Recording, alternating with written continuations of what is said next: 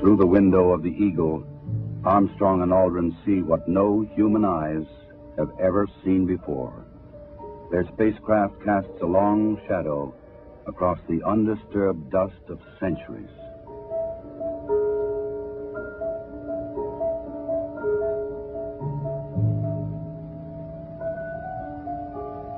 Seven hours after landing, after careful preparations for later ascent were completed, Armstrong opens the Eagle hatch and begins his climb down to the surface.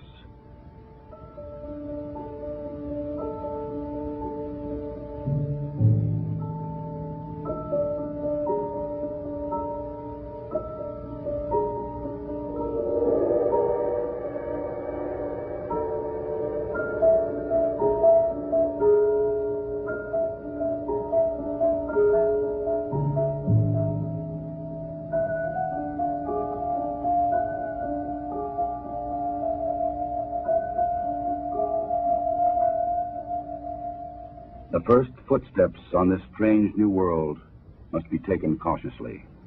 The moon has only 1/6 the gravity of Earth. The nature of its surface was still unknown. I'm going to step off the limb now.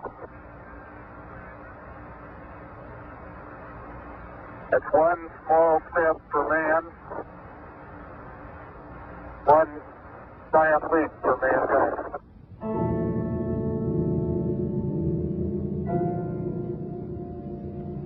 Once on the surface, Armstrong scoops up a small sample of lunar dust and rock, precaution against the possibility of an emergency takeoff.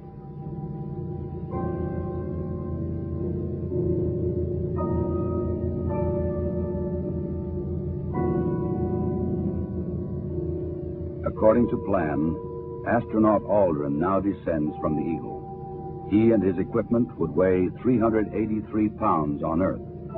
Here, they weigh about 66 pounds.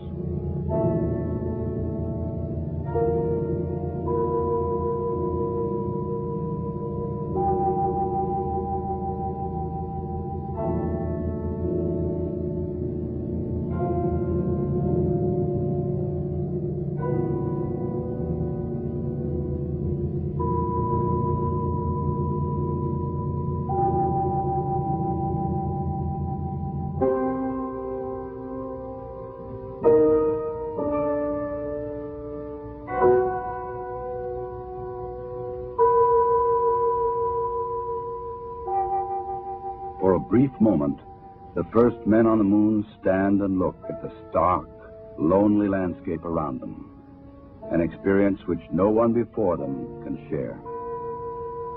But there is much to be done in the limited time which they can stay on this airless, cloudless satellite of Earth.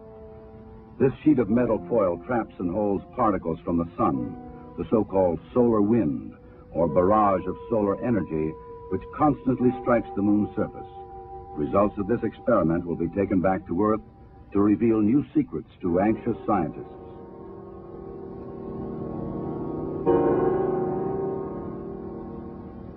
An American flag is left behind on the moon, together with medals honoring American and Soviet spacemen who lost their lives in earlier space tests, and a small disc carrying messages of goodwill from 73 nations on Earth.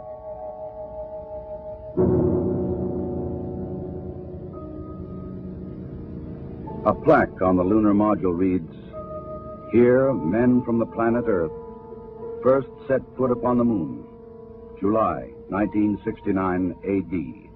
We came in peace for all mankind." Through a specially made television camera, viewers in many nations on Earth were able to watch the astronauts as they walked and worked on the moon. Despite the bulky spacesuits and the backpacks containing oxygen, temperature control, and communications equipment, the Apollo 11 crew found they could move easily about the surface.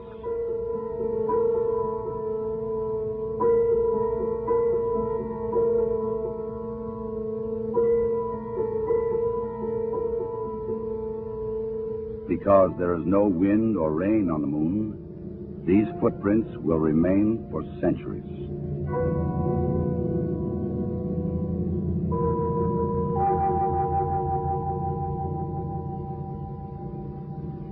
In addition to collecting rock and soil samples, the explorers leave behind a seismometer. This highly sensitive device would send back valuable information on external meteoroid impacts, as well as internal lunar movements.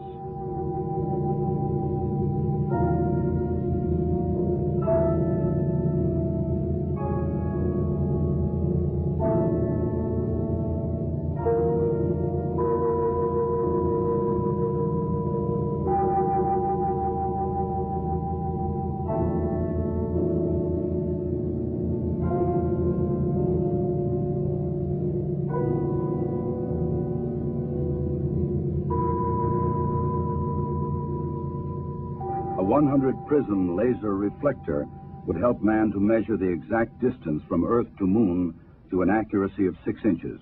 These were the first of many experiments which will be taken to the Moon to provide man continuing and increasing knowledge about the Moon and the vastness of space beyond. After 2 hours and 31 minutes, the first lunar explorers had completed their research on the Moon.